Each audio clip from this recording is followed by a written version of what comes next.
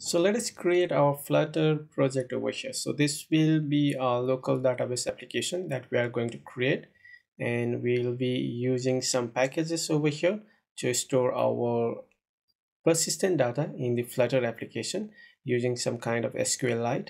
If you are coming from the Android, then you should be familiar with some kind of the like SQLite database, or you are also familiar with the Room database. So we'll be using some familiar kind of the packages that will be quite similar to the Room database in the Android. So let us get started. So first of all, I'll go and create a new let us create a new project over here, and that way I will open a tab over here or the terminal and run the Flutter command. So Flutter create, and that will be dash-org.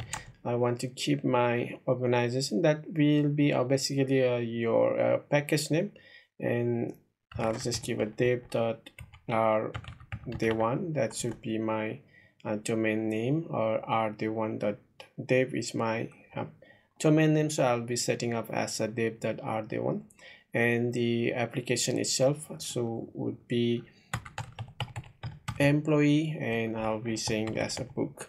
So this will be my application name, and the package name would be dev.rd1.employeebook. So that will be the package name. So if you want to release it back to later a Play Store or your Google Play somewhere, then make sure you have a unique package name over here. And if you create this way, then later you don't have to go back and change all of your packages on your Android itself as well as on the iOS side. So just hit enter, and that should create an application for us, Flutter application.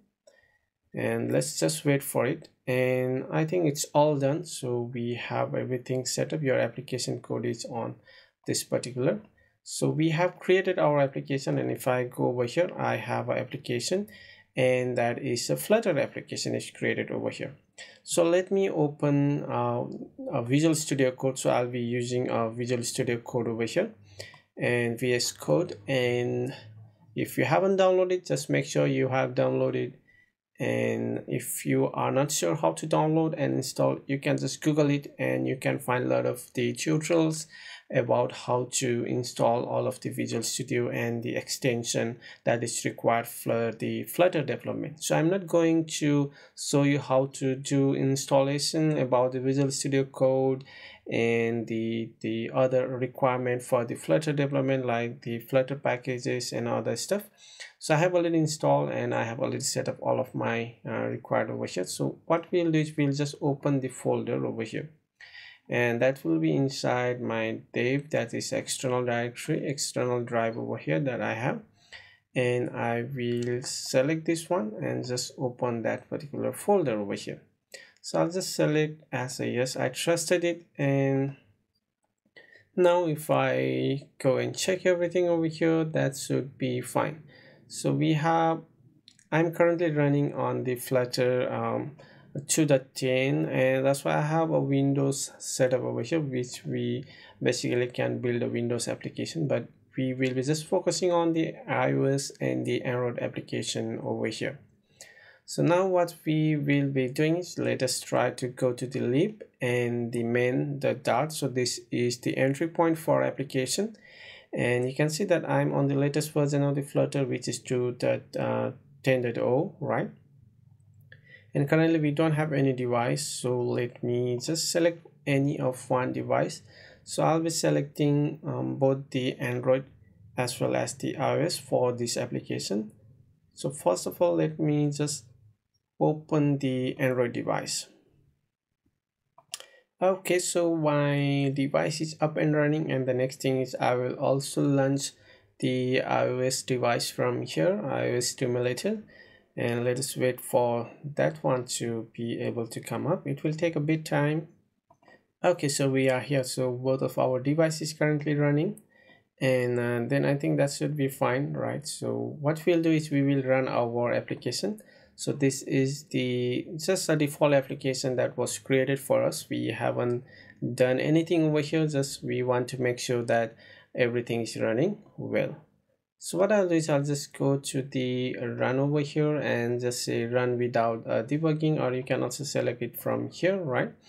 And currently the iOS is selected, so let us run without debugging, and that should start our application. So it will take a bit time, and also we will run the same device, we will run on the Android device, and you can see that it is running and it is working fine. So default counter application that we have over here, and let us run the same one on our, currently we have this particular Pixel XL API 31, and let us select and let me run it without debugging to the currently selected Android device.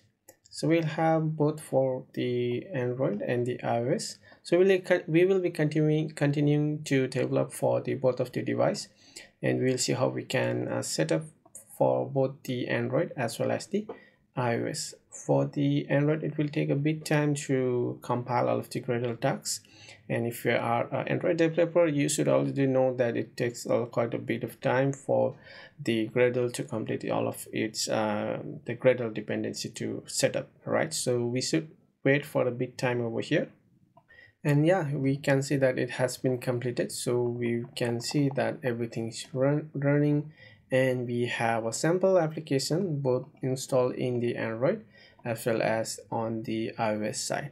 So we'll continue with our development, and on the next what we will do is we will go to the package, and we will download some package, right? So we will go to the pub.dev over here and search for the drift package. So we'll be using a drift package. This is a plugin that we'll be using, and this packages is for to it's like SQLite, and we can write queries, we can create a tables, schemas, and all of the relations. So this is the package that we are going to use. So if you see that drift is a reactive persistent library for Flutter and the Dart built on top of the SQLite. So if you are coming with the Android, and there you have a room database, right? So that's quite similar to, and we'll be using the all of those that we have in the SQLite itself, like creating a relationship and creating your tables and database, all of those stuff. So you can just go and read the documentation over here why we should use this particular, and I'm using it because it's really good to use, and it has a lot of the functionality, it has a lot of feature, it's a modular, safe, fast, right, and cross-platform, as you can see over here. So first of all, we need to add a dependency. So for that, we'll go to installation, and then I need to get this particular package. So you can also go to this particular documentation. I think the API reference, I hope that one. Okay, so not that one. So I'll go to the home page from here, and that will get us to the documentation and the guide, right? So let's go over here, and we will go to the getting started with the SQL, and we have to take all of those. So currently we have to add this dependency, right?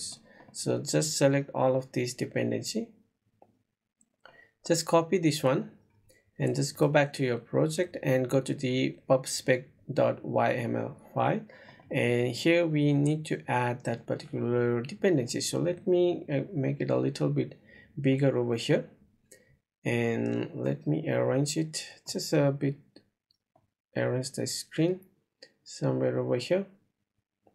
Okay, that should be fine, and I hope you guys can see it clearly. And I need to go over here, just clear it out, this one. We are not going to use comment, remove that comment, and I'll just paste that. Okay, so we got that one, and also we need a dev dependency. So if we go back to this one, and we need to get that dev dependency, so drift the dev and the build runner, that we need to get two of those. So build runner is to generate the code, right? Code generation. For the code generation, we are using the build runner. So let me go over here, and I think I'll just paste it below this link, Flutter link, and yeah, I think that should be fine. So we have pasted it over here, and I think I'll also remove all of those comments. And okay, so we have added a drift package SQLite 3 for Flutter library, and the path provider that is basically used for the providing a path for the Android as well as the iOS, like where to store your database, right? So it needs a path, so path provider and the path. And I think after that we have, you can run some command over here. You can also use a visual extension, Visual Studio or the VS Code extension, to just click on this particular and the download button, and it will get the packages for you. But you can also run the Flutter command directly. Flutter pub get, that is the command. So I hope you guys can see it, Flutter pub get, and that should get the packages. Or you can install this extension, and that should also do the same thing, right? So we have something over here. I think it's getting some errors, so let us try to see what is the error we are getting over here. It's saying that the path that we have added over here, that the path, that the dependency or the package dependency that we have added is using a path of the package, and the version is of 1.8.1, and that depends on one that Flutter test. So this is related to the Flutter test that is using the version of 1.08.0. so we should change back this one to 1.8.0, and I think that should be fine. And if I try to get the packages, and yeah, I think that should be fine. It's running and it's trying to get all of the packages. That should take a bit time, and yeah, I think that everything is fine, and if we didn't got any error, that means that package has been included in our Flutter project already. So the next thing that we'll be doing is we will be creating our UIs and using the drift package to create our database application. We'll be creating a database application. So let's meet up on the next one. Till then, have a great day.